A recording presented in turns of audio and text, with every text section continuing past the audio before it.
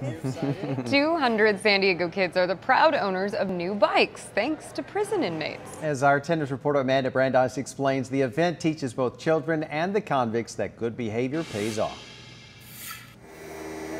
It's time to add the final touches to the hundreds of bikes ready for a home. Does anybody know what a correctional facility is? The kids wait patiently. Ranging from 1st through 5th grade, they're here because they earned it, behaving well at school and working hard. Make them be a better citizen. None of the kids own bikes until today. Make this one your bike.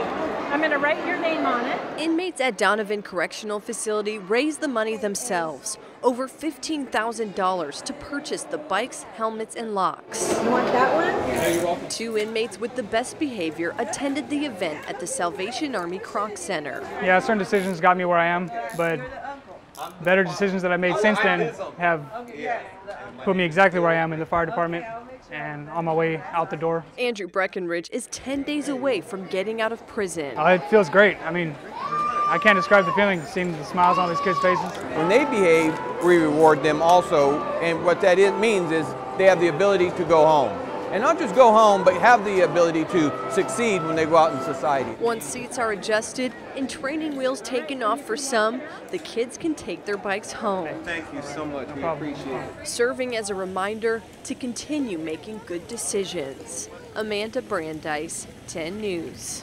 10 days from getting out. Oh my goodness. Celebrate Christmas. Yeah, that's really awesome for him and all those kids. Well, this event is a partnership between the Correctional Facility and the Salvation Army Ray and Joan Kroc Center, which is currently collecting toy, food, and monetary donations. Great.